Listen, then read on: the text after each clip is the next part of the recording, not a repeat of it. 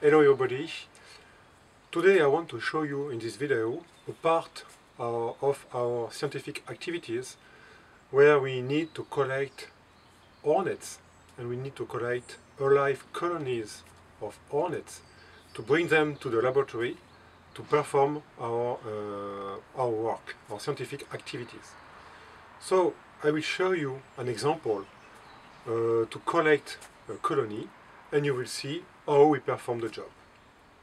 The first part of the work is to collect the entire colony of hornets, so the nest with all hornets alive.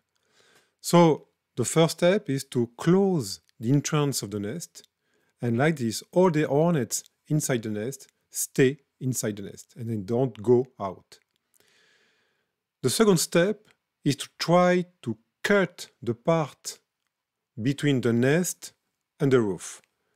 And like this we can collect the nest inside the bucket or a bag. It depends from the size of the nest. So sometimes it's very easy to cut the nest and to collect the nest. And sometimes, like in this example, it is a little bit more difficult.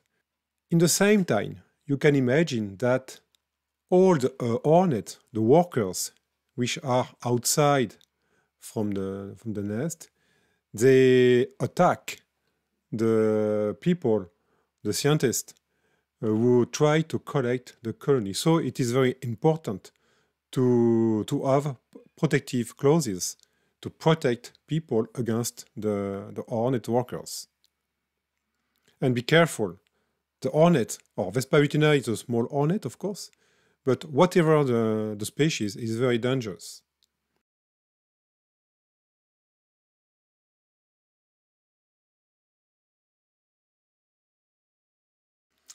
So one time then the nest is collected in the bucket.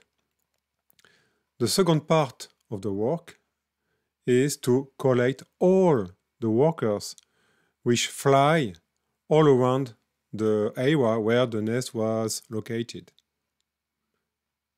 And for this purpose, we use a classical net to collect all the workers of the hornet. So, of course, we can imagine something. Sometimes it could be relatively long to perform the job and to collect all the workers.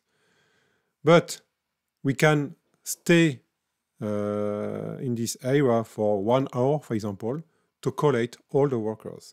And the interest of this job is that we can collect all the workers, the queen, sometimes the males, and the genes, and they are all alive. And like this, we can bring them to the lab to work for example, behavioral studies, or genetics, or chemical communications, etc. And we can work with all these hornets, which can live for several days in the labs. Each time, with the net, we are able to collect between 10 or sometimes 20 or 30 different workers, and we transfer all these individuals in empty bottles, and after we can go back to the lab, and all individuals are transferred after in cages.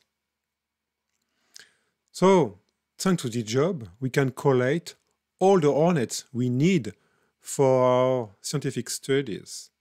Of course, if you compare with a professional who have to destroy a colony with a pesticide, the professional need to stay for some minutes or less than 1 hour to perform the job.